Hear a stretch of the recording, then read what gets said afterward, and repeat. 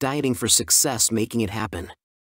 Dieting is far too often approached from the mindset of impending failure. Too many people have tried and failed so many diets in their past that they try the next new diet with the absolute knowledge that they will fail in this attempt as well. Guess what? They will. Henry Ford once said, "If you think you can or think you can't, you will always be right." If you think you are going to fail at this diet, you are dooming yourself to failure before you even deprive yourself of the first bite. Think about that before you begin, because only a true masochist could find pleasure in perpetuating this vicious cycle without ever stopping to wonder why none of the other diets have worked for you. Henry Ford also said, "Failure is only the opportunity to begin again more intelligently." In case you were wondering, I would say his words are quite profound.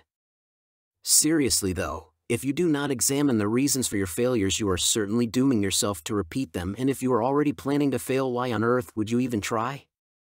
You are the only person who can take control of your need to eat. You are the only one who can pay attention and notice when you are eating for emotional fulfillment and when you are eating from necessity. You and you alone can get yourself out of your chair and on your feet. You are the only one that can take the responsibility for the condition in which you find yourself.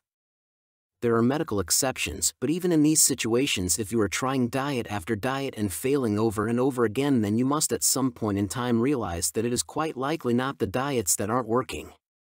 We must all be accountable for our successes and failures in life. It is no different when it comes to dieting.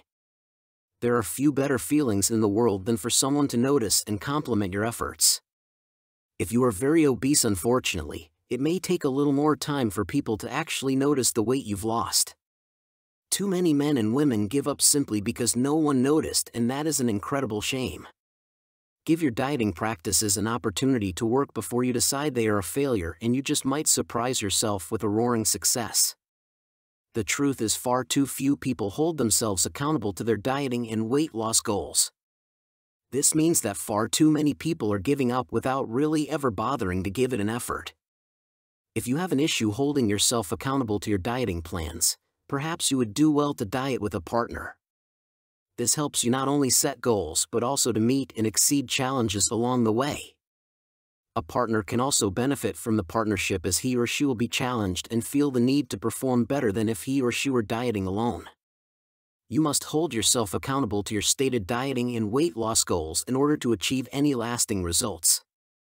If you have not had dieting success in the past, then perhaps it is time to bring some degree of accountability into the picture and make it happen. For more free educational content, visit learnforfree.biz. Content produced and distributed by AllSuperInfo.